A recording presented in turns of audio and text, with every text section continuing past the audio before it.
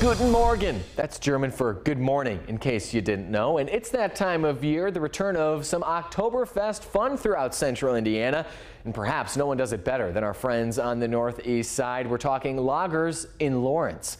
Put on your best lederhosen and dust off your stein because you can get unlimited, yes, I said unlimited pours from more than 100 craft beverage brewers. Tickets will cost you $40 ahead of time, $45 at the gate, and it all goes down at the Fort Bend Cultural Campus, where you can enjoy food, live music, guest DJs, a wiener dog race, and a whole lot more. The event runs from 2 to 6. Please plan ahead and ride share, or of course have a sober driver with you. Well, has anyone ever told you that you look a little bit like James Dean? Well, if they have, we've got an event for you, the James Dean Festival in Fairmount. The event is centered around Playacres Park and the James Dean Museum, where you can see the world's largest collection of James Dean's personal belongings for just $5. There will also be a car show, look-alike contest, 50s dance-off, and a whole lot more.